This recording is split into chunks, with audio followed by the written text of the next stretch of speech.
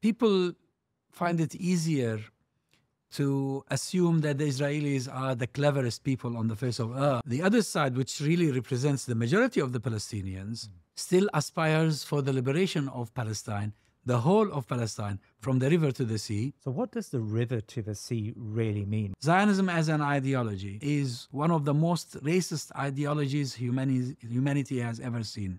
The United States supports Israel as if it's a 51st state of its country. Yeah. It's the Americans who are funding this war. It's the Americans who are providing weapons and ammunition for this war. Maybe seeking a two-state solution of some sort would be favored over the carnage we've seen over the last 2 months. Israel is the only democracy in the Middle East. If Israel was an apartheid state, why would there be Arabs represented in the Israeli Knesset? How would you respond to that argument about condemning Hamas for breaking out of this open-air prison? Why did they elect a terrorist group? That's nonsense, of course. The events in Gaza, the horrific slaughter of over 20,000 Gazans, remains a deep wound that all people of conscience have had to contend with over the past 2 months. The callous way with which the lives of young innocents can be so openly calculated and traded is shocking yet predictable in equal measure. Much of what has happened is premised on a set of collective myths that the West has attempted to perpetuate about Israel and its intentions. A compliant media and a political class that have provided a thin veneer of acceptability to Israel's murderous rampage has all but shattered the myth that the West holds the moral high ground. Today, we want to explore the myths that surround the current crisis. To help us understand the situation better, we invite back onto the show Dr Azzam Tamimi, who is a Palestinian British academic and author of the book Hamas, the Unwritten Chapter.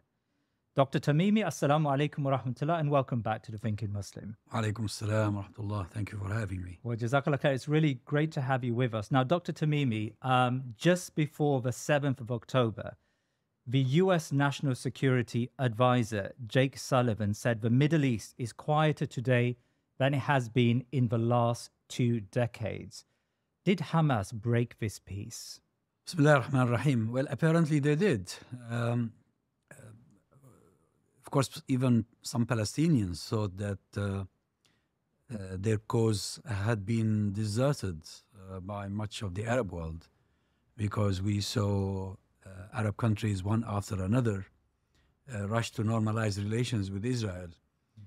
And it seemed to the Israelis and their supporters in the West that the Palestinians had finally been really subjugated, put under complete control. So Hamas did surprise the world. And when you say they surprised the world, some viewers, especially in the West, may contend that Hamas upset what was really an uneasy peace in the region, and have upended some of the, you talked about the Abraham Accords, some of the attempts to create some level of stability after the war on terror. I mean, how would you respond to that? There was really no peace, no real peace at all. I mean, the West Bank was still occupied. Jewish settlers were on the rampage every day. Yeah. They were attacking Palestinians. They were provoking Muslims around the world by infringing and encroaching on Al-Masjid Al-Aqsa. What was happening actually is that some of the despotic regimes in the region who don't represent their peoples or the peoples they rule went ahead and signed deals with Israel that sane people would tell you they were unlikely to last. As soon as these peoples were free from the shackles of despotism, they would most likely repeal such deals with Israel. Dr. Tamimi, you're an expert on Hamas, and you've written a book and conducted an extensive research study into this movement. At the moment, there is a discussion about ceasefires. In fact, we're talking on the day that potentially there may be a vote at the UN. I suspect the word ceasefire has certainly been removed from that vote. But one of the arguments that comes very loudly from the West is that Hamas has broken many of the ceasefires in the past. In fact, the 7th of October was breaking of one such agreement. Can you trust, they would argue, Hamas to maintain a ceasefire in the current crisis? Well, regarding the 7th of October, I'm not familiar with a formal ceasefire that Hamas violated. I don't think there was such a ceasefire. Gaza was still under siege, and the Israelis were at will shooting at Palestinians whenever they feel like it. My study, as I explain in my book, proves that every time a ceasefire was negotiated with Hamas, it was Israel that violated the ceasefire. I can give you several examples, but one of the most famous ones was in 1996 when Perez was prime minister and he was preparing for elections. And there had been a ceasefire with Hamas that lasted for about 6 months. But then he violated it by assassinating a field commander, Yahya Ayyash, who was known as the engineer. This happened again in 2008 when Ehud Olmert was prime minister and when we had the war of 2008-2009, because after 6 months of a ceasefire, again, the Israelis violated it. Why? There is a discussion in the Israeli press, and I think it was picked up in some of the broadsheets in the United States, that in many ways Hamas was tacitly accepted by Netanyahu because it was a means by which they could split the Palestinian camp. So in this narrative, Hamas is not necessarily a puppet of the Israeli government, but served its military and political ends. I mean, what would your thoughts be about that? I don't agree with this theory or this proposal. Evidently, Hamas and the Israelis have always been fighting, having clashes. 2021, for instance, there was a major war. Before that, 2014. Before that, 2012. After the 2008 and 2009. People find it easier to assume that the Israelis are the cleverest people on the face of earth. And that they are the ones who contain the others, who control the others. And that's why some silly analysts came up much earlier with the idea that Hamas was the creation of Israel. And all these silly assumptions fail to recognize that the Palestinians are capable of resisting and are capable of making their own decisions. But there is I think most Muslims, if we take the West to the side for now, most Muslims who, in fact, I think you mentioned this in our last program, pre-crisis, pre the current crisis, that the split between Hamas and the PA really did a disservice to the Palestinian cause. Could they have done more to build bridges with the PAs in order to unify and keep the Palestinian cause as one unified message? Of course, in theory, it would have been nice if all the Palestinians were united. But when you have completely different projects, contradictory projects, completely contrasting visions, you cannot really have unity. We have one party that believes Israel has the right to exist on 2/3 of Palestine, and the best you can get out of Israel and its supporters is some sort of a Palestinian statehood. The other side, which really represents the majority of the Palestinians, still aspires for the liberation of Palestine, the whole of Palestine, from the river to the sea, because as far as the Palestinians are concerned, Israel is a colonial outpost for Europe that had and still has no right to exist in our land. So what does the river to the sea really mean? Because, of course, this has created controversy here in the UK, and the previous Home Secretary, Suella Braverman, condemned it and argued it's a call to annihilate Jews. I mean, as a broader point, if Hamas rejects, or if you say the majority of Palestinians reject the statehood on a small sliver of Palestine, are they really then calling for the annihilation of the Jewish people in Palestine? Far from it. This is nothing to do with the Jews and Judaism. Yeah. Jews have always lived in the Arab and Muslim lands. And actually, the Zionist projects did not emanate from Arab and from Jews who lived in Arab and Muslim lands. Yes. It came all the way from Europe. It was started in Eastern Europe. And it was at the time a reaction to anti-Semitism, which is a European phenomenon, not an Oriental phenomenon. Because in Islam, the Jews are the people of the book. They are Ahlul Dhimma. They have a covenant from God and His Messenger. And they should not only be respected, they should even be protected. When we say from the river to the sea, we mean Palestine will be free from Zionism. Zionism is the problem. Zionism as an ideology is one of the most racist ideologies humanity has ever seen. They believe that Jews are superhumans, non-Jews are subhumans. They believe that Jews, and I know that many Jews don't accept this, but the Zionists believe that Jews have a divine license to do what it takes in order to conquer Palestine and take it from its own indigenous population. It is this Zionism, and it is people who believe in this ideology that we want to see Palestine free from. But as for the Jews, the Christians, and the Muslims, they lived and they coexisted peacefully together for 13 or 14 centuries, and they can do the same again. So can I ask you to explain that a little further? So in your ideal state, let's call it a one-state solution. I'm not sure if that's a term you would use, but in your ideal Middle East or Palestine, how would Jews be allowed, or how would Jews be configured, let's put it like that, within this Palestinian entity? I suppose my question is, would all of those Israelis who currently live there be permitted to stay in this one state? Look, we have a model that we can really learn lessons from, and that is a model of South Africa.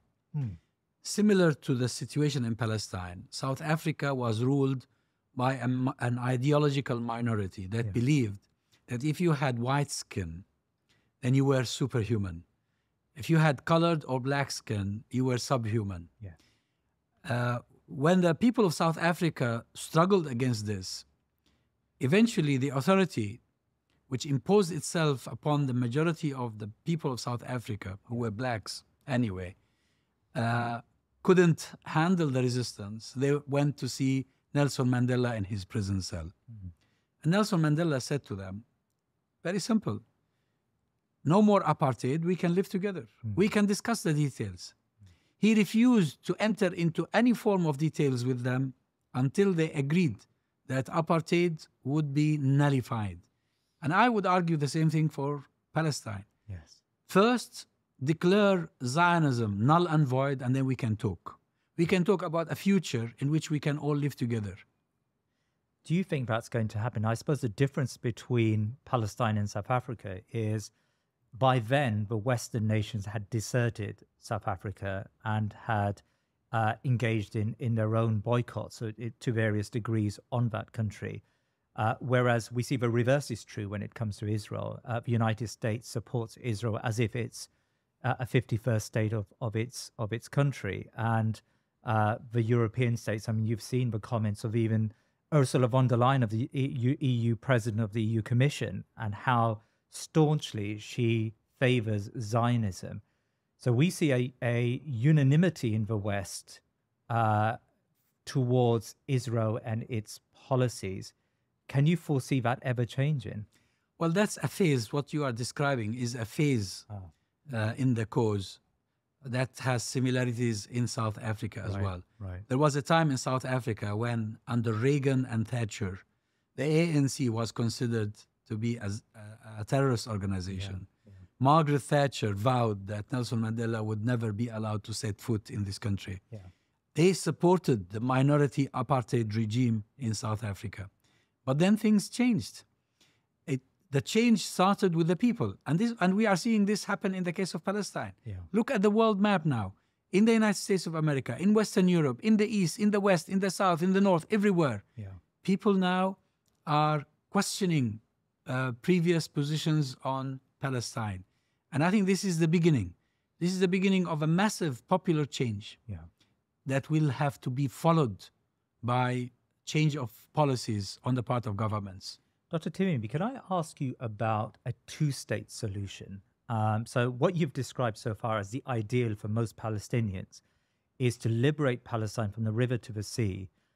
In your thinking, in your makeup, do you see any place, even as an intermediary, a sort of a position in between, a place where maybe seeking a two-state solution of some sort would be favored over the carnage we've seen over the last 2 months? Well, I personally don't think of Palestine as a state. Right.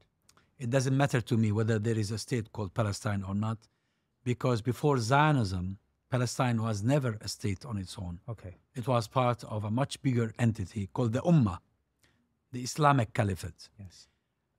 But regarding the two-state solution idea, there was an opportunity for that, and the Israelis rejected it. Yeah. They entered into a deal with the PLO at the expense of Palestinian rights, promising that in 5 years' time, see, Oslo was signed in 1993. Yeah. By 1998, there should have been a Palestinian state. They never fulfilled that. On the contrary, what they did throughout the 5 years is expand their settlements, bring in more settlers, detain more Palestinians. It became hopeless in the minds of many Palestinians. Yeah. So nobody now believes anymore in a two-state solution. But once again, if we want peace to prevail in that part of the world, Zionism has to come to an end. Because you see, even if you accept a two-state solution, you're talking about a Zionist state next to another state. If Zionism as an ideology remains intact, and there is a government somewhere in the world believing in this racist ideology, they will continue to justify aggression against others. There will be no peace. Israel presents its operations or its bombing or its slaughter even in Gaza to be a defensive operation against Hamas. There's some discussion about what's the game plan after Hamas is destroyed, if it ever is destroyed by Israel, and I suspect it's never going to destroy Hamas. Do you feel that there is a broader campaign going on here where Israel is effectively ethnically cleansing, if not all of Gaza, but parts of Gaza, in order to rehouse settler populations into that region? Of course, that's the Zionist plan. Right. The original Zionist project was based on the idea that if you remove the Arabs from Palestine, then you can establish a Jewish state to which you bring a population from elsewhere, because there was no population in Palestine really in the beginning. Very few, a very small minority of Jews lived there under the Ottoman Empire. Yes, the Israelis might contemplate ethnic cleansing, genocide, depopulation, complete depopulation. But really what matters is that this is not going to succeed. Right. It's almost 70 days now? And the resistance is still there, as lively as it was in the beginning. The people of Gaza refused to leave their homes, even those who were forced under the influence of bombing, daily bombing, nightly bombing, to move a bit to the south. Many of them returned.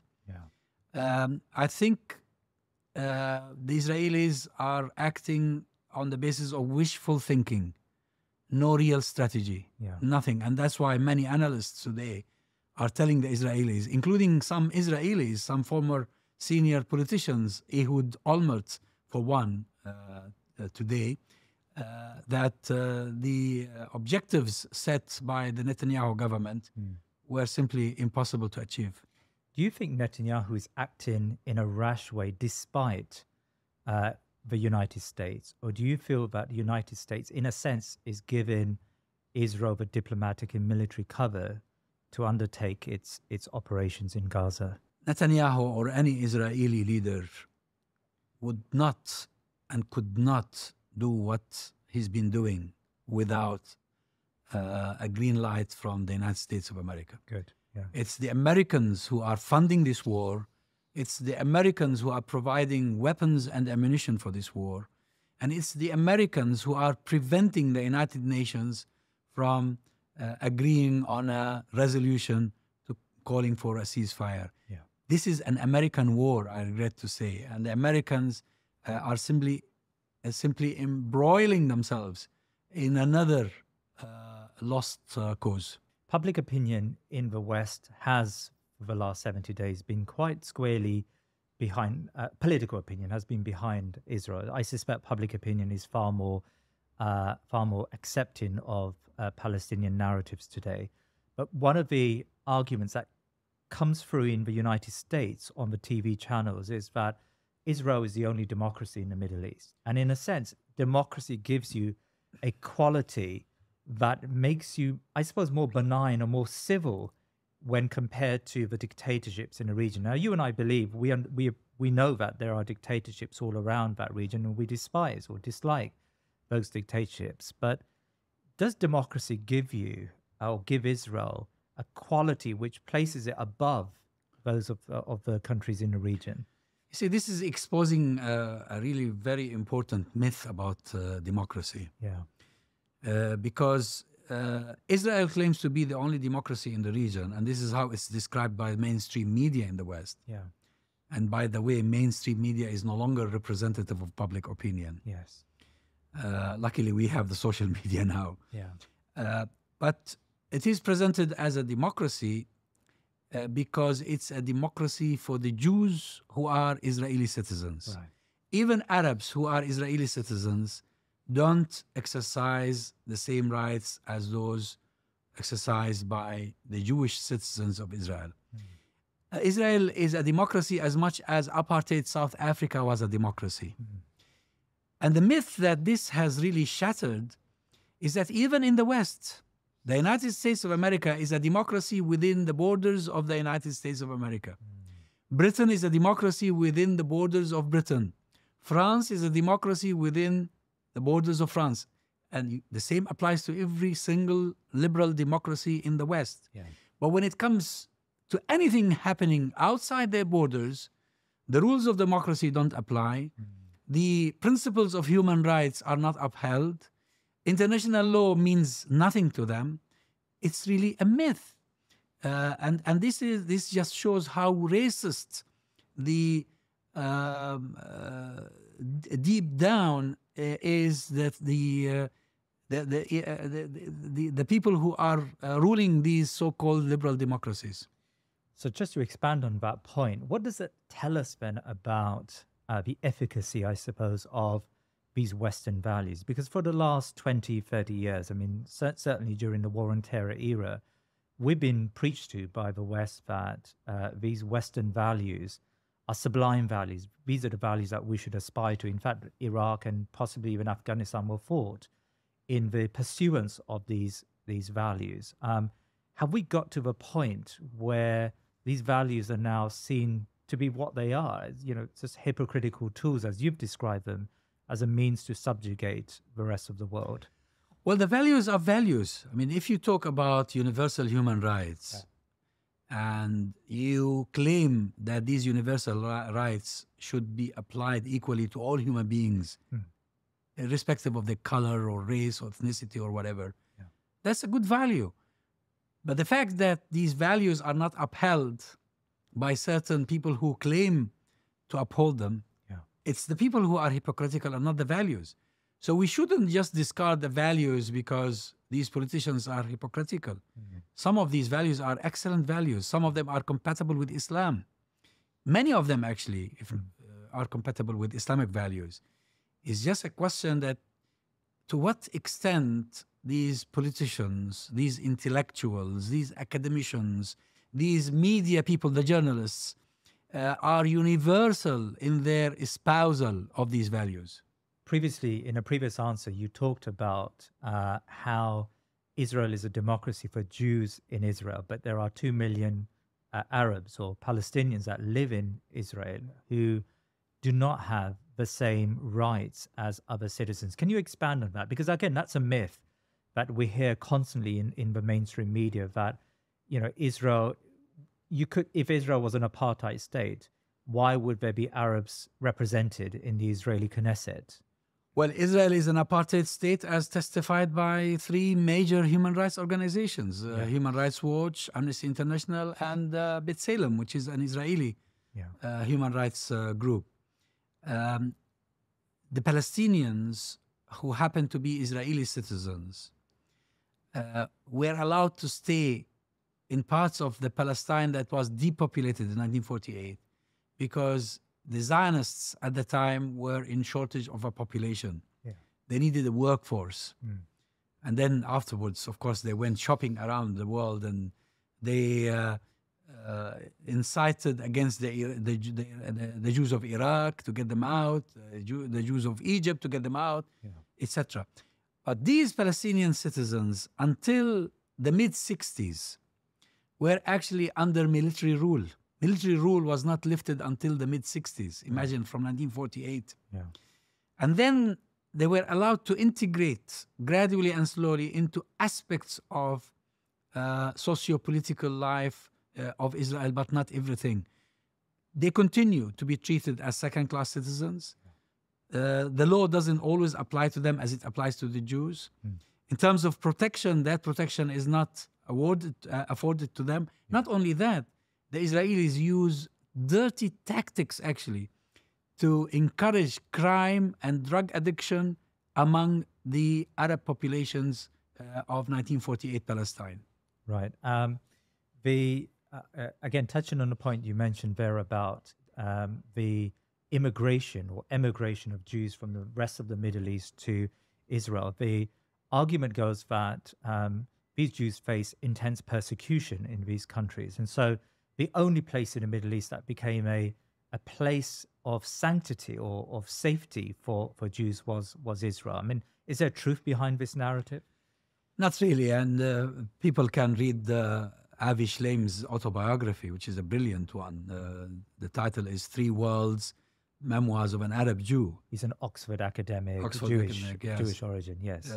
He's a great historian. Yeah. And he explains how his own family were forced out of Iraq, where their ancestors lived for thousands of years. Right. Actually, it's the most ancient Jewish population on the face of earth. Yeah. Now, there probably were some offenses against the Jews, but clearly after 1948, when Israel was created in Palestine and the Palestinian Nakba was seen by the Arabs around it, who could do very little at the time, and that Zionist state claimed to be Jewish, doing what it was doing in the name of the Jews. The rise in Arab nationalism might have, in certain places, restricted, restrained, constrained, abused to some extent Jewish communities. But to a large extent, they remained in their countries, living in their houses, in their businesses, not until the early 50s, when the Mossad coordinated a campaign of bombings in synagogues and of distributing leaflets claiming to have been written by Arab nationalists, telling the Jews that the only safe place for you is in Israel. And they actually, with the US assistance at the time and European assistance, arranged a lift. How this is described? It's an airlift. Yeah. An airlift Yeah. Either directly or through third countries like Iran and other places. Right. There is a suggestion that the Israelis cannot find a genuine partner for peace. The argument goes that every opportunity where there have been Israeli peacemakers as prime ministers, they've negotiated in good faith with Palestinians, but Palestinians have rejected those treaties either offhand or they've obstructed those peace treaties within a few years. Is there any sense to that argument? That's nonsense, of course. Yeah. I'm not going to defend those who entered into a peace deal with the Israelis because I'm against the principle of doing it. Yeah. But Yasser Arafat gave the Israelis almost everything. And when eventually they wanted him to give up on Al-Masjid al-Aqsa, and he refused, and the second intifada started, they killed him. It's not true at all that the Israelis were seeking peace. They were actually seeking an authority that could be trusted to control the Palestinians. And this is what they have now under the leadership of Mahmoud Abbas. Can I come back to Gaza? The suggestion that Gaza prior to 7th of October was an open-air prison. Again, the Israeli argument is that, well, an open-air prison wouldn't have beaches and wouldn't have mosques and wouldn't have clubs and schools and universities. You know, the trappings of a civil society existed in Gaza. Is it an exaggeration maybe to call it an open-air prison according to these Israelis? Well, let's take the Israeli description of Gaza. Okay, Gaza had a beach. It had universities, it had colleges, it had shops, it had markets. Yet, Israelis control who comes in or comes out. Right. Israelis control what merchandise is allowed in or allowed out. Israelis can attack at any moment, any target they feel it poses a threat to them. Thousands of university or school leavers first, and then university graduates are not allowed out of the strip to go and seek higher education or seek employment elsewhere. You have a very small piece of land, 360 square kilometers, with 2.3 million people whose lives are controlled completely by the Israelis. So who would want to live along such a beach and study in such a university or have such a job? Wouldn't you wish to just get rid of this permanent control over your lives? You may have caught on social media, there's been a lengthy discussion about justifying what happened on the 7th of October and whether the torment or the persecution that the Palestinians have faced justified some of what may have happened on the 7th of October. Before we go into what may have happened on the 7th of October, and how would you respond to that argument about condemning Hamas for breaking out of this open-air prison? Well, what happened on the 7th of October has actually been described in many outlets, including some mainstream media, as a breakout. It's a breakout of jail. Right. You have a jail, a huge jail, and these young men couldn't take it anymore. If you keep oppressing a certain community, if you kick them day and night, if you spit on them, if you humiliate them, if you tell them exactly what they can eat or what they cannot eat, eventually they'll explode. Yeah. So we're talking about an authority that is abusing its powers in order to keep under control, under tight control, an entire population of people. Did Hamas undertake atrocities when it broke out of its open-air prison? Well, what happened on the 7th of October is still a mystery to many of us. The only things that we really have are some of the testimonies given by people who fled from the scene. The Israelis have claims, the Palestinians have claims, but increasingly we are discovering evidence that most of the Israelis killed on that day were killed by the Israelis themselves. Either by gunships that fired on the young men and women who were fleeing the festival because they thought they were Palestinians coming from Gaza, or the tanks that fired at houses in which there were Hamas fighters holding some hostages. So why would they do that? Why would they kill their own population? Partly confusion, but partly also because they didn't want Hamas to take any hostages. Right. And it's already been written about in the Israeli media as well as in the Western media that they have a doctrine called the Hannabal doctrine, by which they prefer to kill the hostages instead of allowing them to be captured. The Israelis, at least at the beginning of this conflict, they were blaming Egypt for not opening the Rafah border. Now, we can discuss whether it's right to accept or to allow the depopulation of Gaza. But the reality is at the moment, men, women and children are dying. Innocents are dying. Is there culpability on Egypt for not opening that border early enough and still keeping that border fairly sealed? Unfortunately, Egypt is not sovereign enough to open the border whenever it wants. Right.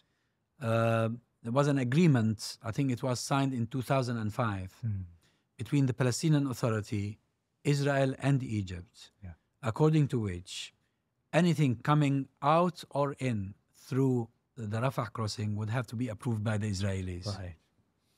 And there were European officers appointed for the job of monitoring this. I think later they left. But the Egyptians continue to say that they have no authority to open the crossing without Israeli consent. Right. The argument that, again, came through and still, in fact, is endorsed by many current generals and politicians in Israel is that Hamas was elected by its people. And so, in a sense, there is culpability there. Why did they elect a terrorist group?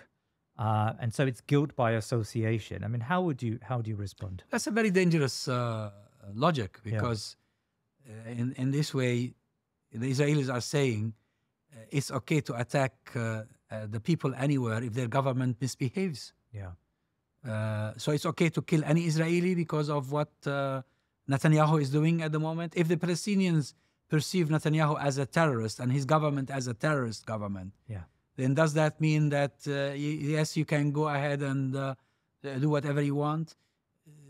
Can we do this to the British people if a certain British government adopts a policy that certain people around the world see as inappropriate or hostile or wrongful? This is a very dangerous logic.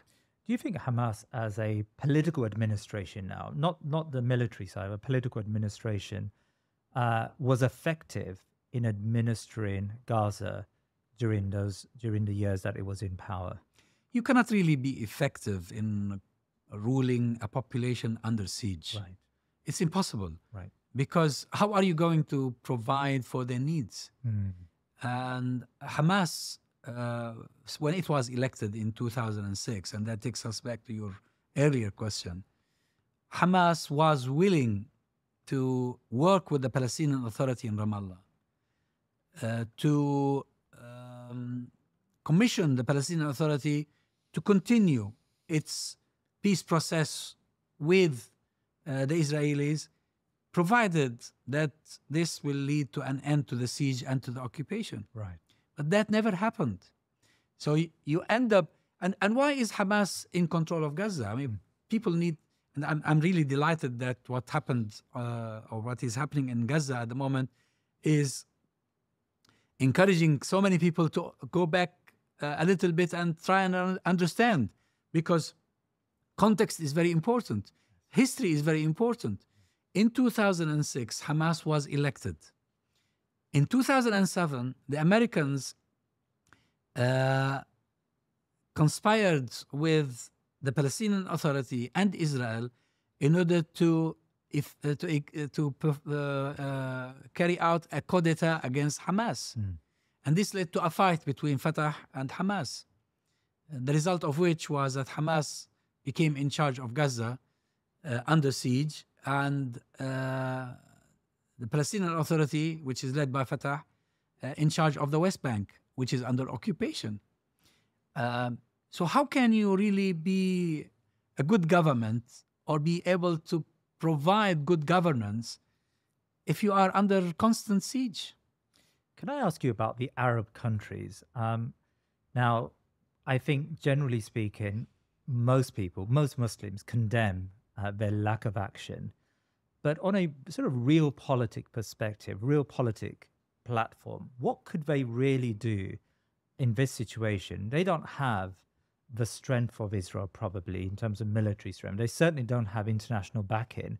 You know, is it plausible that these Arab countries could unleash their armies and so that these armies could liberate their brothers and sisters in Gaza?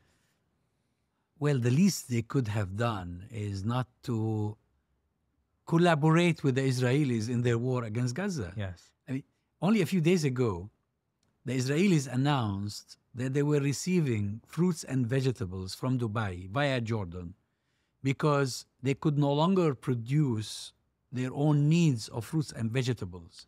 Yeah. And Dubai, or the United Arab Emirates, came to their rescue. Right. The Arabs are not asked by the Palestinians to fight Israel, but at least not to collude with it. We have several Arab states that have full diplomatic relations with Israel. Yeah. The least they could have done is threaten to sever those ties, if not sever them. Yeah. You have Turkey, you have Jordan, you have Egypt, you have Morocco, you have Sudan, you have Bahrain, you have the United Arab Emirates, and there are several others who are dealing with Israel from underneath the table. Yeah. This is what's needed.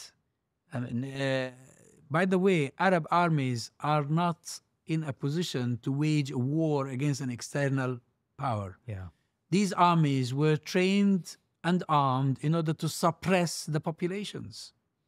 Yeah, and there is an argument. Would you regard that argument to be quite emotional then? You know, there's a hashtag on Twitter that comes about, it's given prominence every so often, armies to Al-Aqsa. Is that really a viable option today? Where are they going to come from and how are they going to get to Al-Aqsa? Yes. Palestine is surrounded by Arab regimes who are all in collusion with Israel. Yeah. Jordan has a peace treaty with Israel, and it would shoot any Jordanian who would attempt to cross the river. Egypt has a peace treaty with Israel, and it is in charge of protecting Israel from the Sinai side. Then you have the Mediterranean Sea, which is patrolled by the Israelis and their allies. You are left with Syria, which is a failing state, hopeless, and Lebanon, which is the only Arab country next to Palestine where some resistance exists. The rest are all really supporting Netanyahu. Dr. Tamimi, I've come across a number of well-meaning Muslims who look at the crisis, look at the bombardment, the slaughter of those in Gaza, and they believe in everything you believe in. They believe that, you know, ultimately we need an Islamic or a solution which is in conformity with our Islamic past. But they argue that things are very bleak, and we are in a very bleak position as a Muslim ummah. We don't have even glimmers of hope, possibly, in the political elites in the Muslim world. And so maybe the only option for us now is to accept the meager peace treaties or two-state solutions or containment policies or Abraham Accords that are on offer in order just to moderate the sheer violence of the Israeli state? I mean, how would you accept or respond to that type of thinking? Well, if every nation that is invaded or that comes under occupation succumbs to the status quo, there will be no struggle. No one becomes free. Yeah. The Vietnamese probably were told similar things. The people of South Africa, the blacks of South Africa, probably were told the same thing. The people of Algeria, 132 years of French colonialism. They never gave up. Yes, there are people who will give up. There are people who say, we cannot do anything, but there are people who will not give up. So if you are weak, I don't want to say if there are people who are cowardly, but I say if they are weak, if they are unwilling to take action, don't blame those who are brave and are willing to take action and are willing to make sacrifices. I don't think the situation is bleak. I think the situation today is much better than it was before the 7th of October. The sacrifices the people of Gaza are making, though they are very hefty, very serious, very painful as well, these sacrifices are changing the world for a change. Can I turn to the sizable Muslim populations we have in the West? We've got nearly 4 million Muslims in the UK. We've got 6 million also in the United States. Alhamdulillah, the Muslim communities have developed themselves economically, and today we're on the second, third generation of Muslims. Yet there is a inability for us to influence the politics in these countries. I mean, to a shocking level. The Labour Party in the UK have been a recipient of large blocks of Muslim votes for decades. I think in 2019, something like 81% of Muslims voted Labour. Why is it that we are so unable to impact the politics of these countries, yet we have sizable minorities?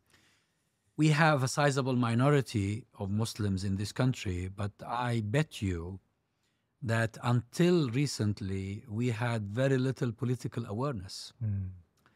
And I think this is changing. I have been meeting young Muslims across the country, the new generation. Forget about the old generation. We are interested in the young generation. Yes. And I see that they are interested. They are politically active. And they're all thinking about how can we translate our sympathy with the Palestinians into political action. And we have an election coming soon. And this is the time where Muslim vote should be tactically used in order to make a difference. And it can make a difference. And I've been advising Muslim audiences where I go for lectures, on lecture tours, etc. in the country, that if you have the right to vote, you need to speak to your MP and speak to other candidates who are preparing to fight the next election and see what they think about what's going on in Gaza. We need really to be firm. Those who support the slaughter of the innocent people of Gaza, those who voted against a ceasefire, those who are avowedly supportive of Israel and Zionism, do not deserve the Muslim vote. And a Muslim would be sinning, would be committing a sin if he or she were to give their votes to such people. In 2003, they went to war in Iraq. 2 million people or so demonstrated in the UK. We thought that was the turning point for British Muslims, for Muslims in the West. Yet 2 years later, things were back to normal and we voted Labour. Do you see this as a transformational point where things are going to get better for us? Or could it very easily slip into business as usual? No, I hope it will not be business as usual anymore, because we're talking about a new generation. Right. a new generation that is more interested in these issues, especially in the Palestinian issue. Yeah. And we have to do our bit. We have to educate people about this. We have to enlighten them, Yes. bring awareness to them, and hopefully this will pay. One last question, Dr. Tamimi, and it's a question that I've been thinking about since the 7th of October, and that is, does the Muslim world need another Salahuddin Ayyubi? And if so, how would a person like that, a transformative leader, come about? Well, usually Muslims look at Salahuddin as an individual. Salahuddin was a phenomenon. Salahuddin was a generation. He was one man in an entire generation. It really does a great disservice to his entire generation to think of him as the person who brought about the change. Yes. There's a brilliant book that I usually recommend. It's in Arabic. I don't know if it's been translated into English. It talks about the generation of Salahuddin, how the generation of Salahuddin came to be. Yeah. And the author traces that to the work of Imam Abu Hamid al-Ghazali. Yes. Abu Hamid al-Ghazali passed away nearly 100 years before Salahuddin was born. Yeah. But his work and the work of the ulama that came after him is what paved the way for the rise of the generation of Salahuddin, which inflicted defeat upon the Crusaders. Dr. Azzam Tamimi, it's a pleasure as always to have your wisdom with us. Jazakallah khair for your time today. Hayyakumullah, thank you. Please remember to subscribe to our social media and YouTube channels and head over to our website thinkingmuslim.com to sign up to my weekly newsletter. Jazakallah khair.